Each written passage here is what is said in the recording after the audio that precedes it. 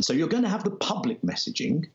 of President Biden, and I fully expect him to wrap his arms around the Israeli leadership and their people, show empathy, and he should. The first thing to say is, if he fails to humanize Palestinians, to show empathy to Palestinians, to speak of Palestinian pain and suffering, which is all too real, and we heard Raji Sarani,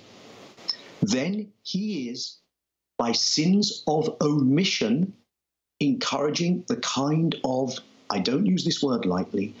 genocidal language that is proliferating right now, and that is incredibly dangerous to everyone.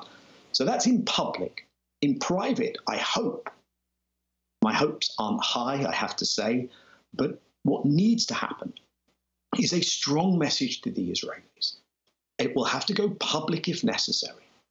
of what they can and cannot do, and how do we prevent a broader escalation, step back from the brink in the immediate term, and then get to grips with the fact that Palestinians who live without hope, rights, the ability to plan a future are not going to succumb to that. It doesn't justify anything, but we have been warning for years that this will explode,